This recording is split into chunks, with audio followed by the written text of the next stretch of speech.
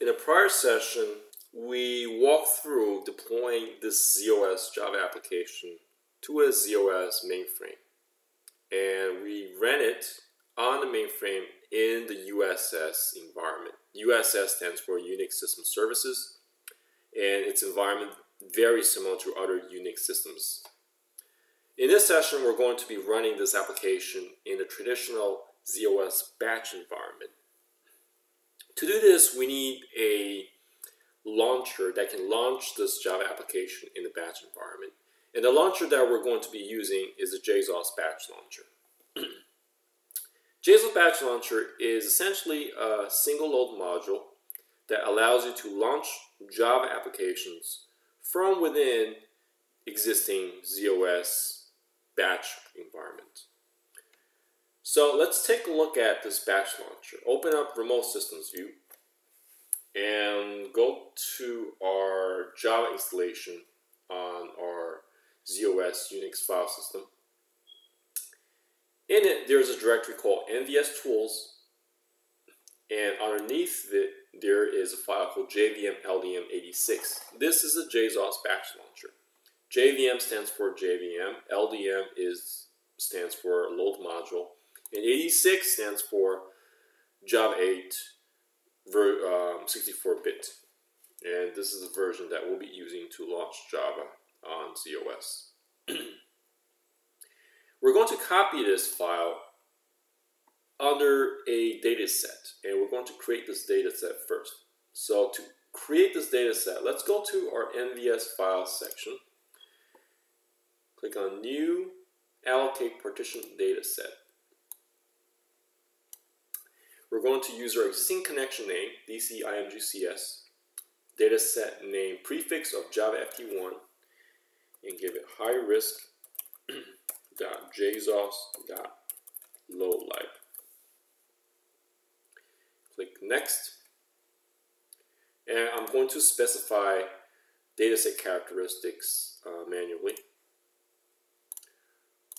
Let's do 1 primary quantity, 1 secondary quantity, 0 directory blocks, record format of view, and block size of 32,760.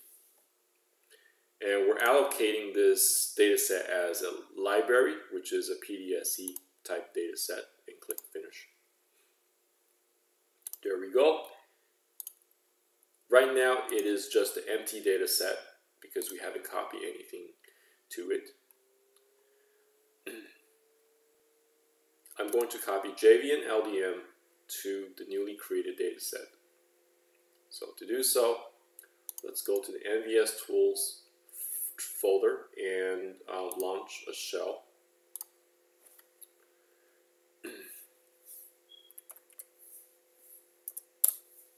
Here we have JVM LDM86. I'm going to copy this JVM LDM86 with the -X flag to Java FT1 high-risk JZOS loadlib, which is the newly created partition dataset, with the member name of JVM LDM86. So we're keeping the name the same.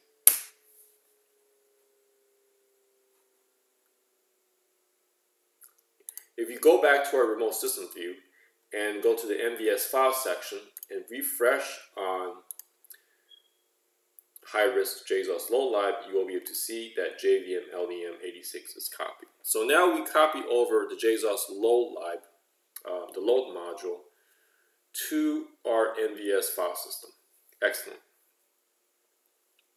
But we also need a couple more things. We need a JCL for executing this loadlib, and we need a JCL just for executing our Java application.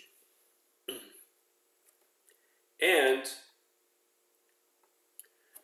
the JZOS samples are included in the Java SDK on zOS. So if we go back to our Unix file system and go look in our Java installation home directory under NVS Tools, Samples, JCL, you can see that there are two JCL files. One's called JVM JCL86, the other JVM PRC86. JVM PRC86 is a proc that will execute the JZOS load module that we just copied over to our NVS file system. And JVM JCL86 will invoke this proc with custom application parameters that are specific to the application that we're executing. So let's copy both of these files. So I'm going to copy to our NVS file system. Oh, before we do that, let's create a partition data set to contain the two files that we're going to copy over. So again, we're going to create a new partition data set. Leave the connection name the same prefix. highrisk.jzos.jcl. Click next, and I'm going to specify my own dataset characteristics. Let's also allocate one cylinder for primary and one for secondary. Let's leave 20 directory blocks. Record format fixed blocked. Record length of 80. We're going to change block size to 27,920. And this time, instead of allocating a dataset type of library, we will do a dataset type of PDS. Click finish, and here we go. Java FT1, high risk, JZOS, JCL. Now let's copy over these two JCL to this partition dataset. Copy, paste. All right, let's modify these two JCL to our own environment, and then we can run our Java application under the normal zOS batch environment. Let's edit the proc JVM PRC86.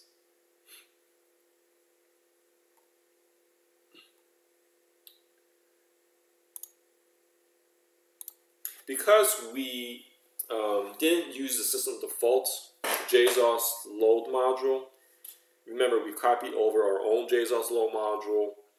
We'll need to specify library, and this will point to the location of the load module, which is Java FT1 dot highrisk dot JZOS dot load lib.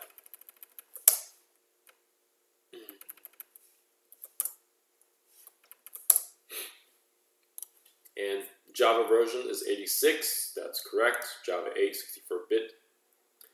And because we have our own copy of the JZOS load module, we need to uncomment the step lib DD statement.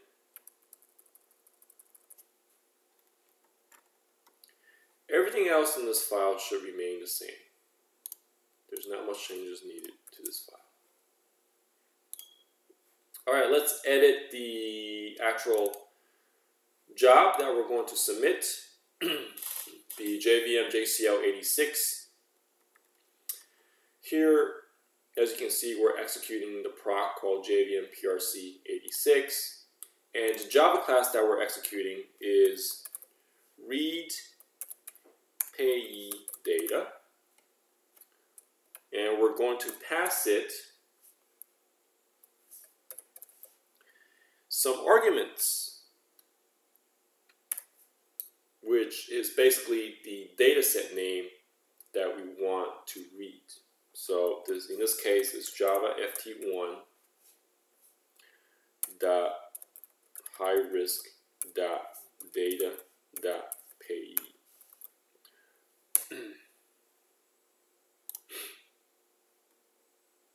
And here, stdenv, this essentially is a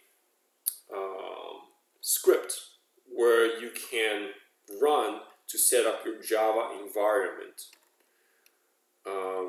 In this case, we're going to set up our Java home, export a bunch of paths so it knows where to look for the Java home directory. Here I'm going to export my customized version of Java that I have at home, Java ft1 / Java on Z / Java / J8.0_64. And everything else looks good. And over here, the app home is the location of your application. And in our case, it's at home Java ft1 / Java on Z / insurance / source.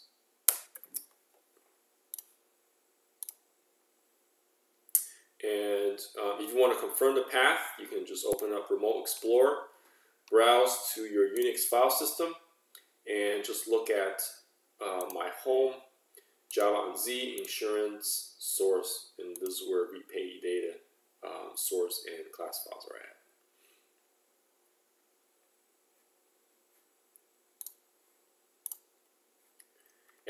Everything else pretty much stays the same.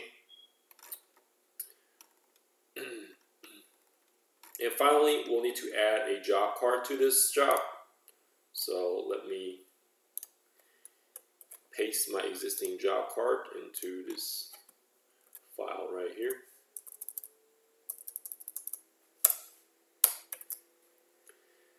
What this basically says is to execute a job called JZOS job with a bunch of parameters and to look for the proc in this data set, which is Java ft1 high-risk JZOS JCL.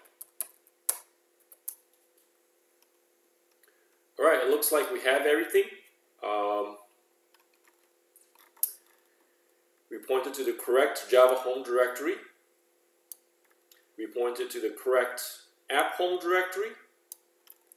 And we have the correct Java class name, repay data, and the correct args, which is the data set to read from, Java ft1 high-risk data payee. Let's execute this in our traditional batch environment and see what we get. Open up Remote Systems. Go all the way to the MVS file system section. And right-click on JVM JCL86 and click on Submit. I don't know if you can see this file. It's this right here, Submit. I'm going to submit, notify, and job completed with completion code 000. Let's take a look at the job. Which job this is? It's 149. We have our remote systems window open. Let's go to JZOS and refresh my jobs. Here's job 149. Let's go check out standard output. Wow, there we go. Here is the payee's name, address, and amount to be paid. And we have a list of payees. And we can also look at the system output. Basically, it's using the JZOS batch launcher version 2.4.8. And this is the Java SDK version that we're running with. And you'll see trace for reading payee data main completed with return code 0. So we just launched our Java application in a traditional batch environment and ran it successfully entirely through Eclipse.